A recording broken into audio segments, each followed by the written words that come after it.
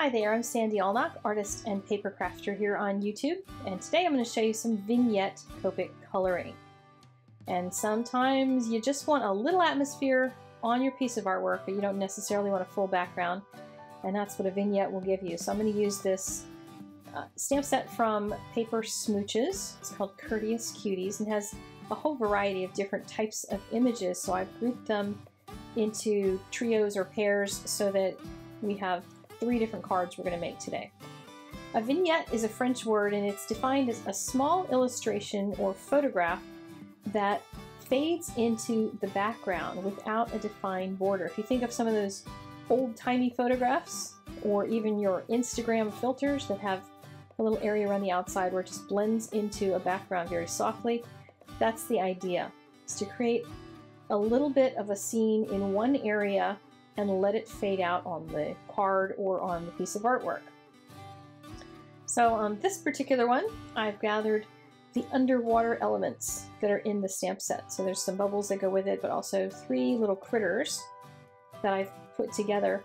And what I did was stamp first the sentiment, and then I added the animals to it, because that way I could see how they related to each other and to the sentiment itself. In each one of these, you'll see that the images are offset to the side a little bit, almost the 1/3 rule, because if you divide anything into thirds and don't put things dead center, put it in the left or right third or top or bottom third, tend to have a little more interesting layout.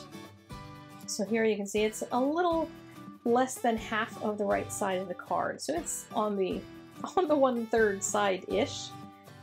And I'm just coloring all of my different images so that then I can add my background to it.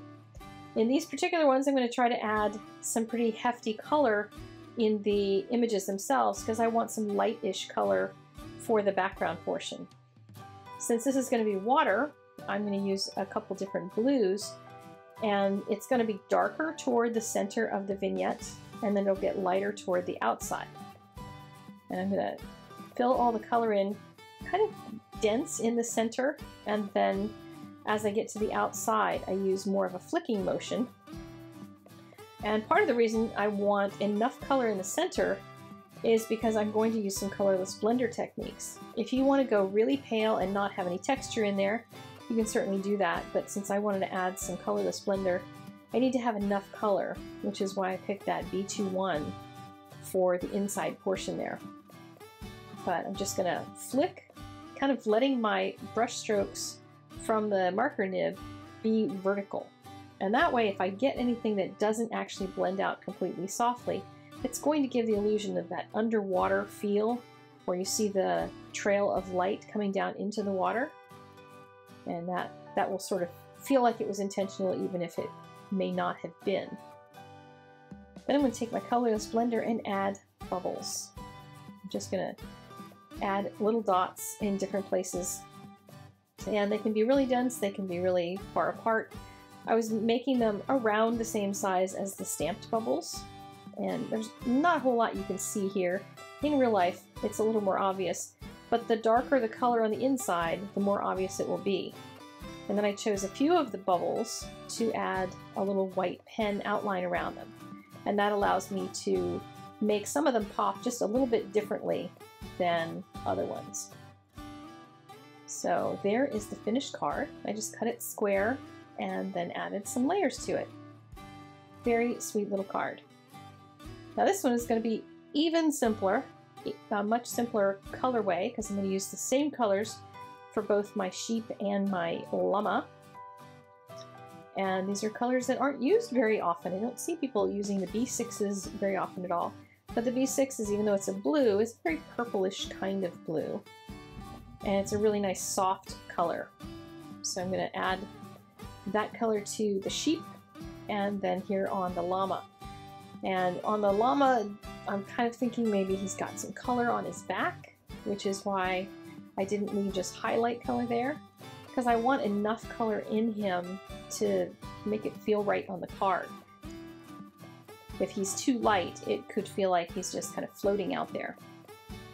I used my colorless blender to go back into some of those areas and add just some squishy looking fur or to soften out some areas that may not have blended particularly well. And I'm just kind of scribbling around with that color. Since they have lumpy, fuzzy fur, you can kind of get away with doing some squishing around of your markers. I wanted to add some darker color to the ears, the feet, and the face on the sheep, and then I'll do the ears and the feet on the llama, just because I wanted a little more of that intensity. I'm going to have a very soft background behind it, so I want to add some power to the images. Since they are white critters, it's a little tough sometimes to give enough contrast to them to make them look like you actually put some effort into it. Otherwise it can look like you just threw on a little tiny bit of color and there's not much there on the card. So I'm using 3 different blue violets to create that nice blend to give me a real good punch of color, but keep it in the same colorway as the white fur that already is. Now for the background, I'm going to kind of make the center of the background right around those hearts that I stamped.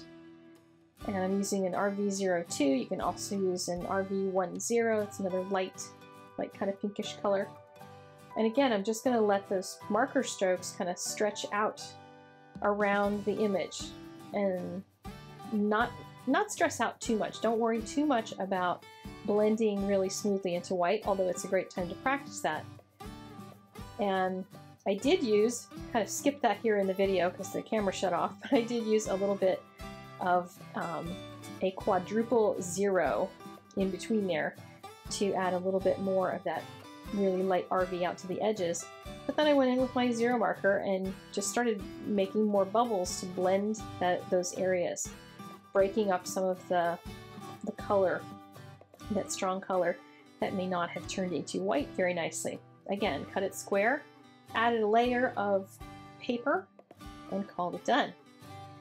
On this third one, I decided to use the bee and the bear together, because I thought the yellow would be a nice unifying, the yellow and black would be a nice unifying between the two of them. So he's going to be a black bear with a brown belly. I even like doing black bears with brown faces on them. I think they're really cute when you do that. I'll use a couple of different grays to make my bear black. A lot of folks will try to use a very light gray, a very pale gray when you're coloring something that's black, so you get some contrast.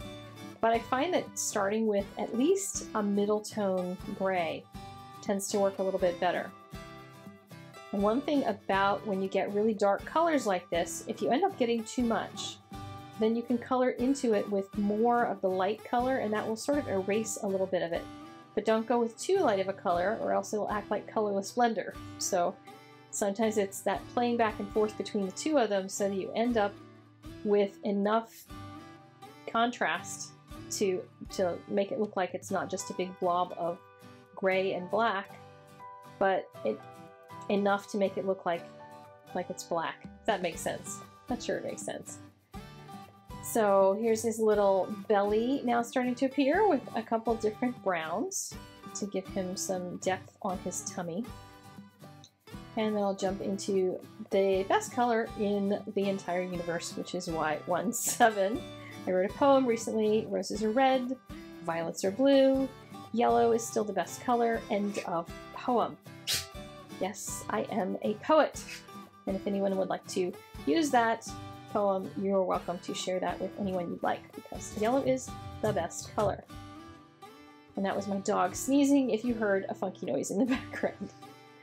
So again, I've added the color right around where the focal point is, where the bee is at and the flower. And then I'm going to color around that using that very light violet marker. And that's going to help to blend that color out a little bit toward the edges. But I'm giving it just that focal point around that center. I don't have to give the entire thing a background. I can do just a small amount and practice my blending and do some texture in there with a colorless blender, or just let it be as it is. Kind of really depends on what look you want. But I'll add a couple little bubbles in here. So it's a really fun technique to add just something special to an image without having to go whole hog on a background. And here it's trimmed square with a little bit of yellow around it, because it's got a good bit of yellow on the card. So I hope you enjoyed this video. This might be something especially that new Copic colorists might try, because it's just a way to add a little splash to your cards. Here's a couple more videos if you'd like to see some more of that. You can check out the Copic Jumpstart class that's linked there, because that's a great way to learn a lot more about your Copic coloring, and you can click on my face to subscribe to my channel. And I will see you guys next time. Take care. Bye.